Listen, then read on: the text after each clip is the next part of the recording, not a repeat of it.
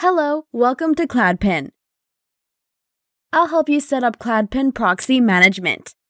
First of all, we'll open CladPin. Look at these tabs at the top, where there's proxy management.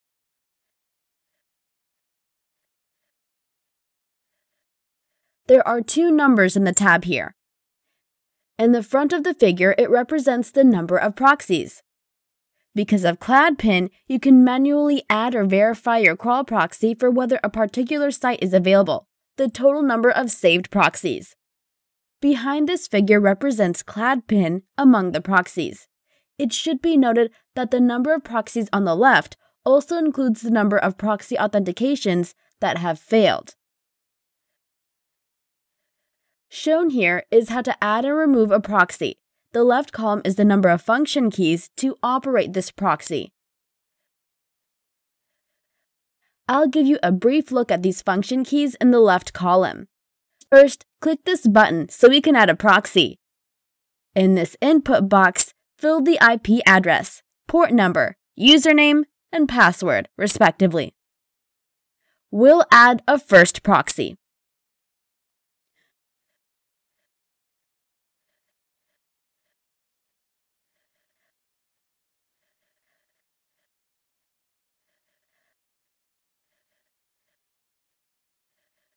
The following are two input boxes that the vendor can contain multiple batch numbers, and I'll add the first example.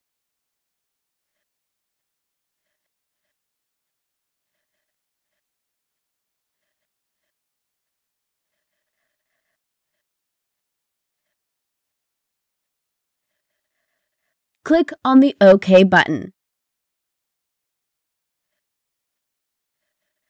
There, I've just added a valid proxy. As you can see, I just added two text boxes into a proxy of both of these fields. Added proxies will be in the form of a tree view display to list all of them. Double-click the proxy to edit it. Then on the next campaign. In adding all the data, including the addition of proxies and advertising, I'll explain how to add a mailbox or add accounts. See this? We can use different users or different categories. For the proxy interface, simply give an example. Click here on the drop-down button to view all the campaigns. The right button is to manage campaigns. First of all, I'd like to create two new campaigns.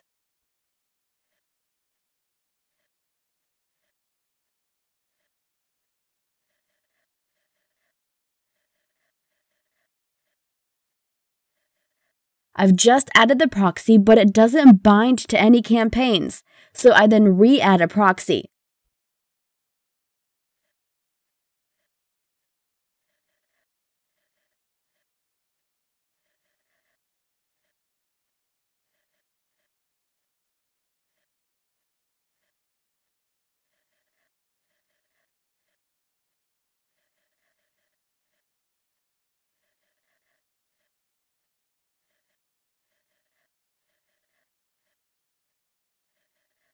Campaigns will move to the selected Text 1.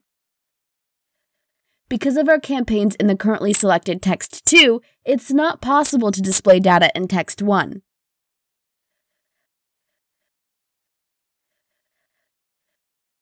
Click on Text 1 and you can see the new proxy.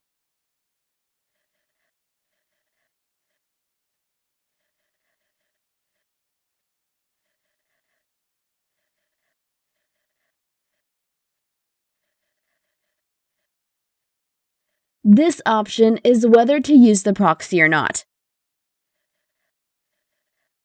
If this option is on, CladPin will not use the proxy at any time.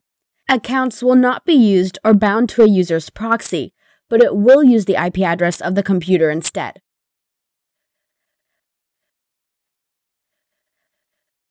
This is the Edit button. Double-click to edit.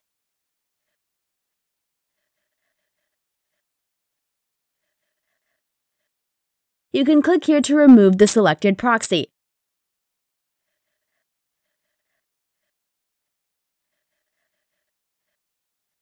Click Refresh to refresh the screen. This is a conditional display button. For example, you can uncheck it, so no authenticated proxy is not displayed.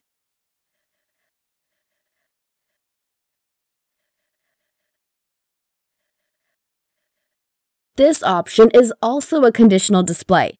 It shows its parent. For example, I do not show the vendor's parent.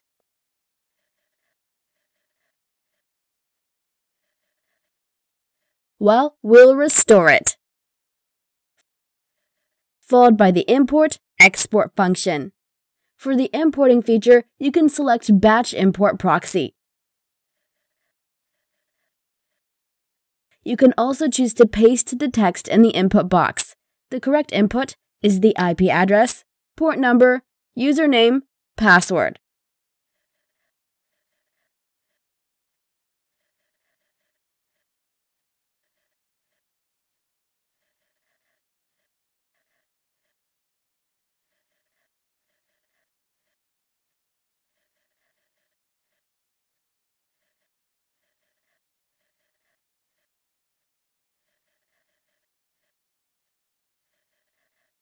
Or the following format: IP address, port number, and vendor and batch number text box.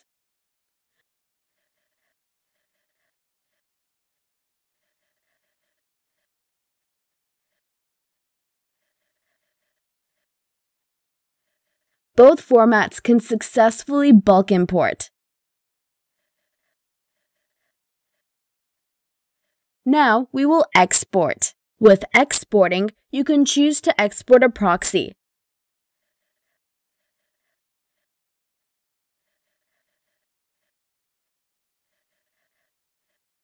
You can use the conditional check, mobile, etc., and some bulk operation functions. The proxy list is on the left. And how to operate the list of proxies. To the right of the plate is divided into 3 tabs. The first tab is to display the basic information of the selected proxy. For example, I selected a proxy and it'll show some basic information. I highlight the second and third tab. The second tab is initially mentioned, Validation Proxy. It can verify the proxy.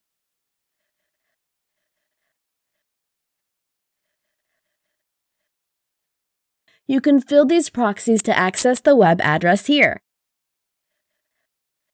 If necessary, you can click here to edit the request header using this URL.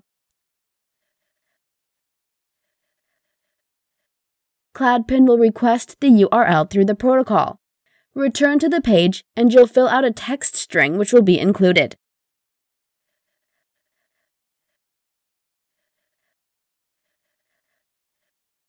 Behind these 2 figures on top of this is the number of threads that allows you to check the proxies at the same time.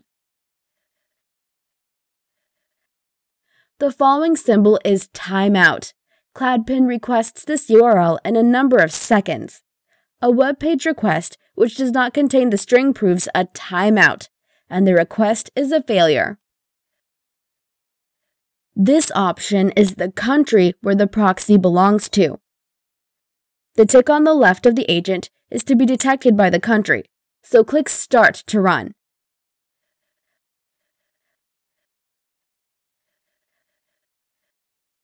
I'll explain this proxy tab.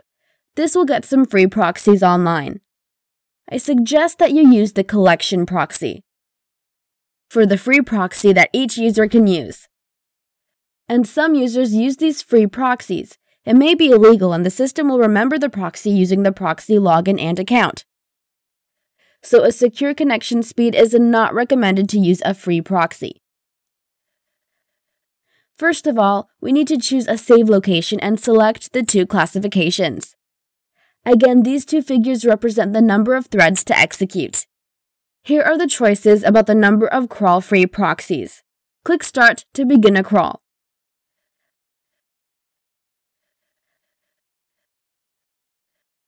After the success of the crawl, click the refresh button on the left side. The display will crawl to the proxy.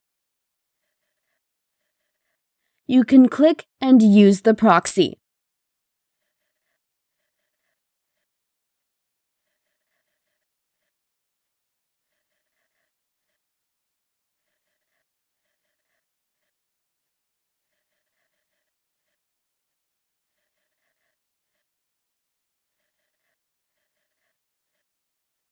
we visit www.amazon.com, this web address.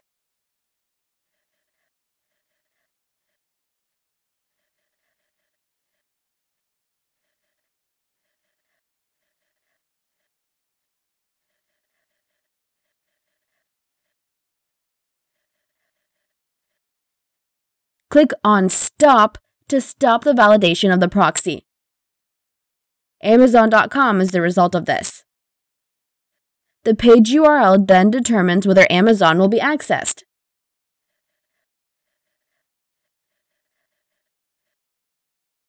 We can tell by the color that it was successful. Red if it fails, and green is successful.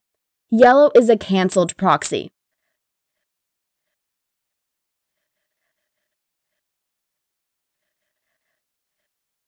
This is before verifying the success of the proxy, and this is the basic information. And the video ends here. Thank you for watching!